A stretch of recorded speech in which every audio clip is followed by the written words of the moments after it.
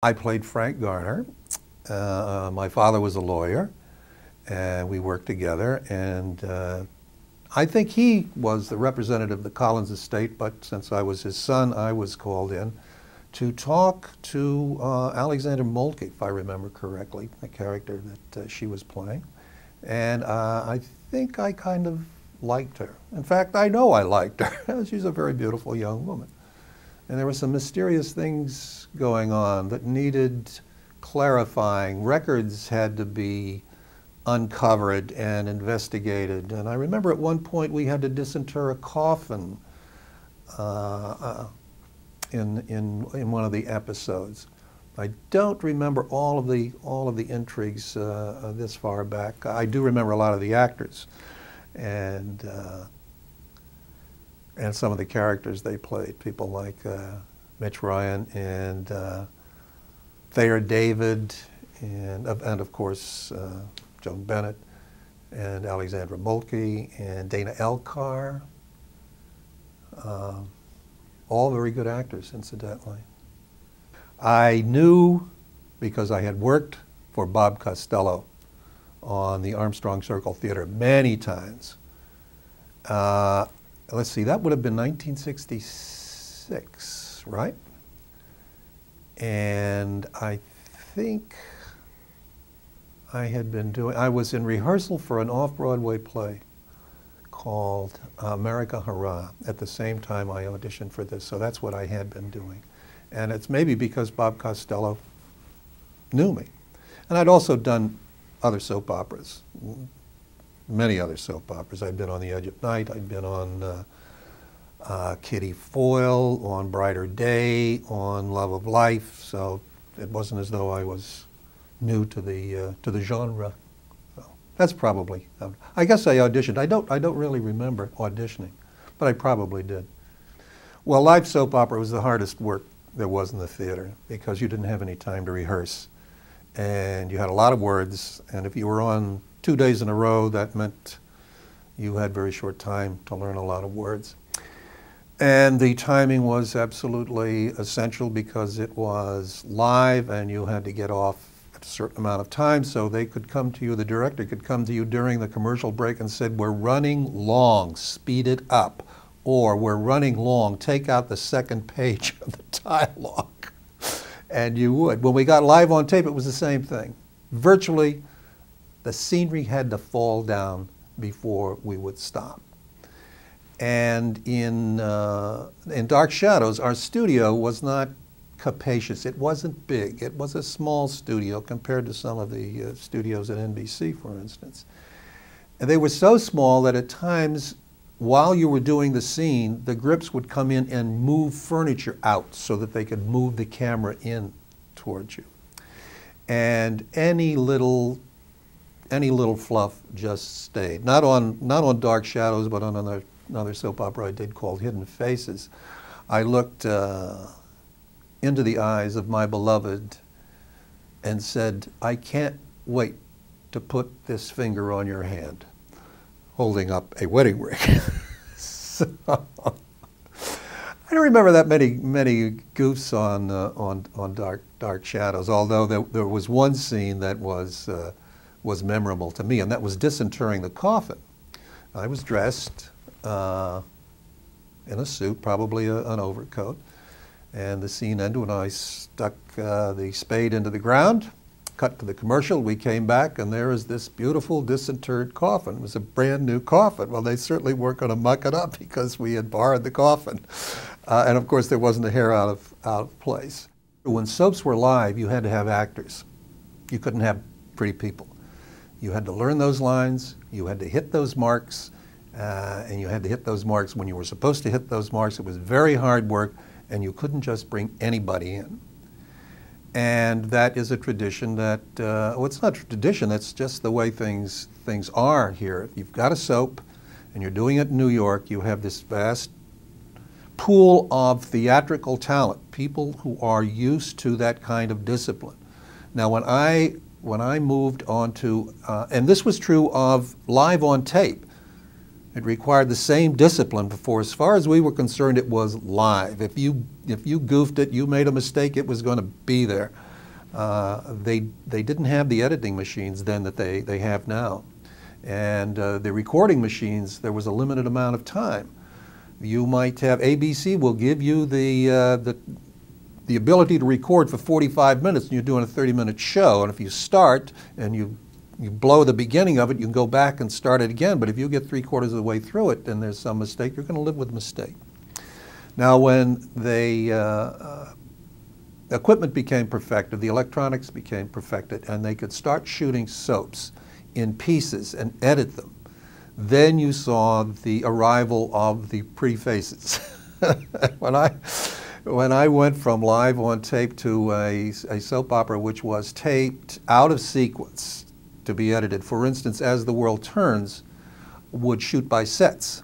They would shoot everything in one set and then we'd go to the next set and then they would break for lunch, and if you were in those 2 sets you were through for the day. And when I started, I was just amazed. We would start a scene and somebody would blow a line and nobody would get upset. They'd go back and they'd do it over again, and they would do it over again 4 times. And then I would see that the young person that was doing this show was not experienced. They were very, very pretty or handsome, but they couldn't handle the technicalities the first time around. But it didn't make any difference because they could do it 3 or 4 times. That was not true when we were doing Dark Shadows. It was, you got a little nervous doing, because the pressure was on. You had to start, even though it was not live, you had to start at a certain time and get finished by a certain time, and there really wasn't a lot of time to nail down a performance. You had to be able to work fast, and that's why the stage actors were the backbone of these soaps. They had the discipline. They knew how to learn lines, and they knew how to learn lines fast. And all right, nothing like doing opening night on a Broadway show to get you nervous. I have the tapes of the episodes that I did, and they are a hoot to look at, especially your children looking at them. When their father was, when they were 2 or 3 years old. It is another unique aspect of Dark Shadows, that it is still extant, that you can still see it, that it's run. That's not true of the other soaps as far as I know. I can't be sure of that, but no one has ever contacted me about any of the soaps that I did, and I appeared on at least 8 different soaps as a contract player. There's a lot of tape out there, but I suspect it's just turned to dust. So that one of them still lives is a lot of fun for me. It's a lot of fun for my kids who are now young adults, and it's going to be a lot of fun for my grandson, who's going to get a big hoot out of it. And he's going to enjoy the show, incidentally, just on its own terms, much less that his grandfather was in it. And why the other shows are not available, I suspect that they're not that interesting, looking back on them. Everybody loves a story. Everybody wants to know what's going to happen next.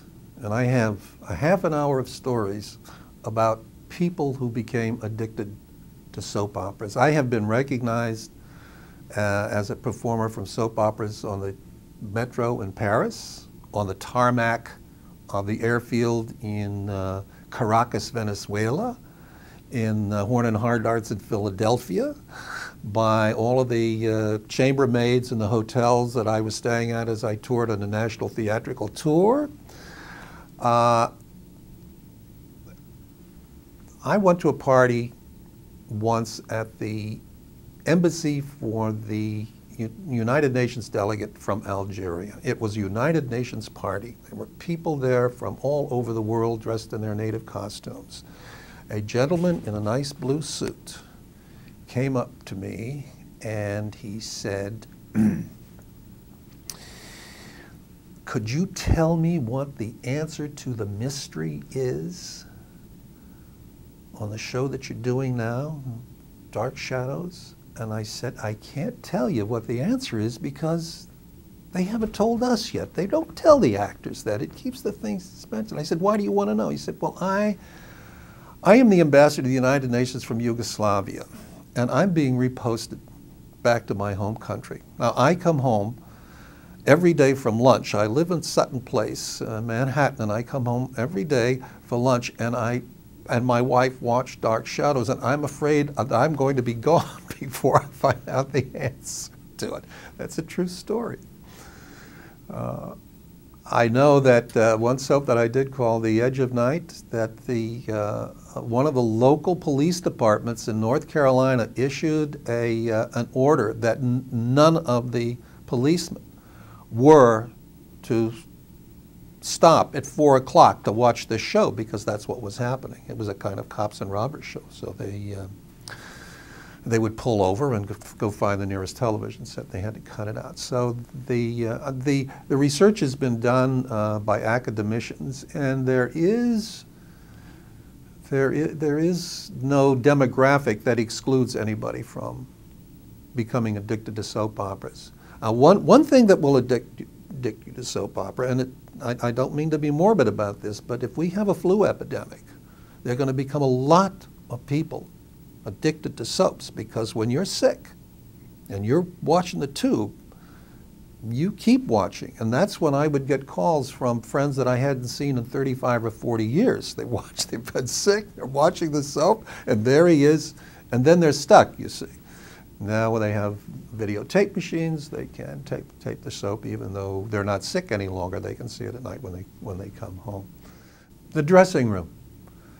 I love being with those actors in the dressing room. The work is hard. But people like Thayer David, who was a real hoot, you kind of a Sidney Greenstreet, like a very educated man, and he would sit in the makeup chair and he would pontificate. He would tell us the meanings of the derivation of certain words. I remember he did an entire piece on hoist on your own petard, where that came from. I'm not going to go into it because it's slightly smutty. And I knew Joel Carruthers very well from the business, and it was a pleasure working with Dana Elcar, and I love Bob Costello, the producer. That it's the camaraderie. It's a battle. Every day's a battle to get that show on and get off without the scenery falling down, and it does bring you kind of close together, because you depend on one another greatly just to get the show on the air. Well, it was unique because of that supernatural element, and the fact that there are many soap operas today who include that is just another example of flattery as the best compliment.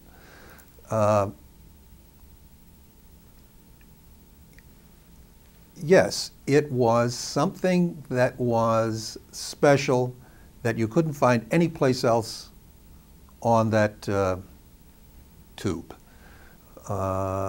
As the World Turns might look a lot like Search for Tomorrow, which might look a lot like One Life to Live, but Dark Shadows was unique, and that's why I think, among others, my children used to run home to watch it. And I discovered over the course of time, you were on Dark Shadows? I never missed it. And they might have been teenagers, they might have been kids, or they might have been adults. It was a lot of fun, I think, for the viewers. It was certainly a lot of fun to do, because it was so different from the other soaps. It was a little campy at times, which made it a lot of fun, and it could get outrageous, and you never knew what the writers were going to come up with next, which was not so true on the soaps in the 60s. You pretty much knew that somebody was going to be divorced, and somebody was going to be married, and somebody was going to cheat on somebody else, and of these all of these domestic problems, whereas as Dark Shadows took us in places that soap operas had not taken us before. Movies had, but not soap operas. And I think that explains its great appeal and its appeal today.